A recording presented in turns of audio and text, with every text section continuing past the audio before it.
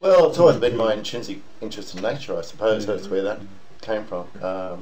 I think most, really sincere landscape artists have an affinity with landscape. And you realise the power of it. I mean, recently with earthquakes and cyclones and flooding, I mean, I'd like to see man simulate a thunderstorm. I mean, you just can't. But getting back to that, I mean, I think it's the emotional response to that really powerful, and an innate force that's within all of us. That's why, I think all the great impressionist works were painted outside. And then beyond that, you could use that as a foundation to abstract it. And that's probably more important back in the studio because it's so hard to divorce yourself from that.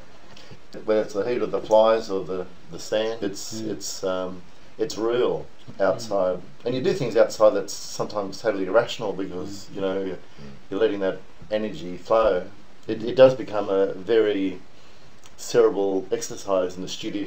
Use anything that works, work backwards. And the great thing about all paint, like any sort of paint, I mean, you can always revise it if it doesn't work. Because I mean, initially my work is done outside, but the revision in the studio is becoming more and more important.